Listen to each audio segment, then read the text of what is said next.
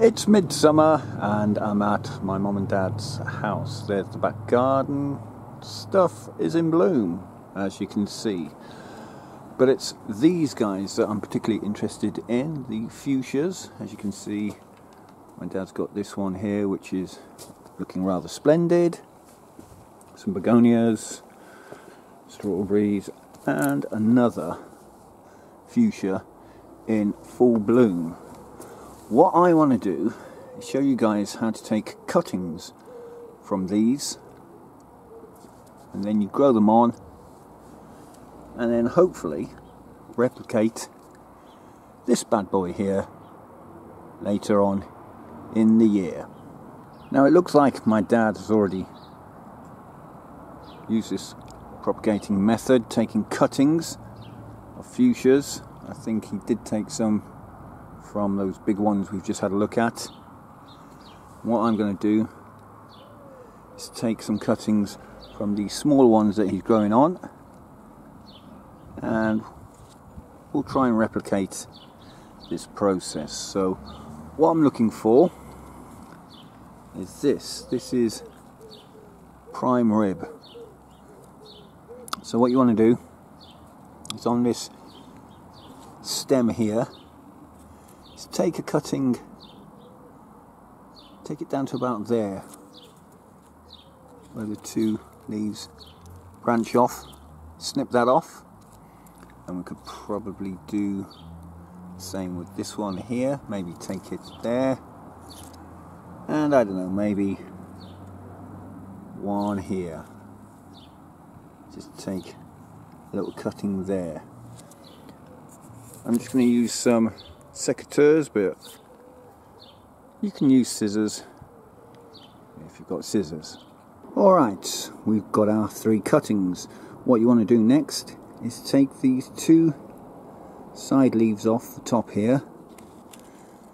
The same for this one. Take that one and that one off. And probably the same with this one. You want to try and leave these top leaves still connected to the stem. This is what we're left with, the three cuttings. There are the leaves, and we will now add these to a little glass or jar of water. Now what you're trying to do is replicate this situation here. All I've done is got myself a little plastic pot, put some water in the bottom, and I've rested the three cuttings inside, as you can see. Now hopefully in a couple of weeks time we'll start to see some roots forming on the bottom of those three stems there, and once those have formed we'll be able to plant these out into pots and grow a fully fledged fuchsia plant.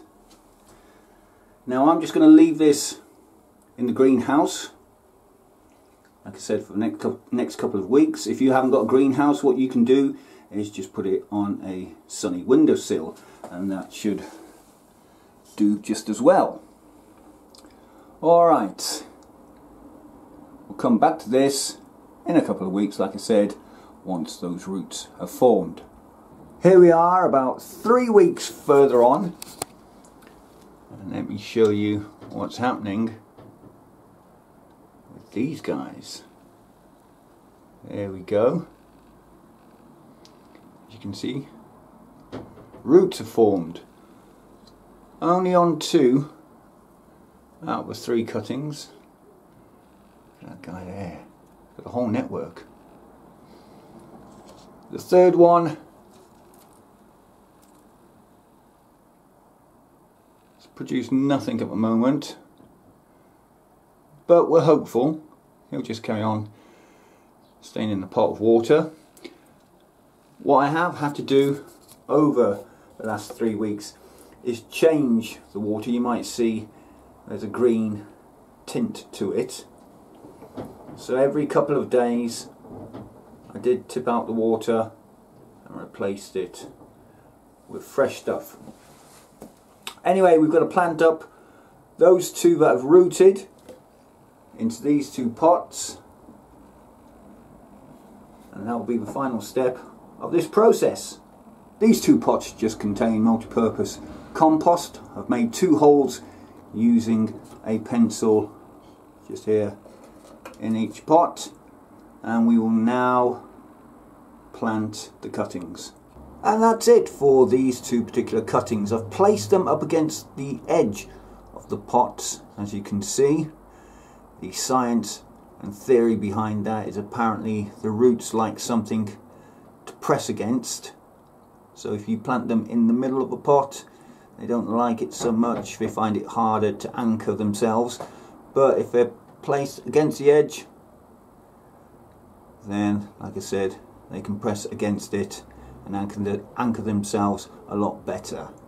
This fella here I'll just leave in this pot of water for the next week or so and see if any roots do develop. If not, you can always take more cuttings from more developed fuchsia plants and recreate this little experiment here. And after a couple of months you should have something like this. A completely new fuchsia plant from one of those cuttings there. How easy is that? Also might have a home for a snail. That's it for this one. If you've enjoyed it, then please do hit the like button, share the video around. Please do subscribe to the channel because that always helps. But most importantly of all, do comment down below. And until the next one, bye for now.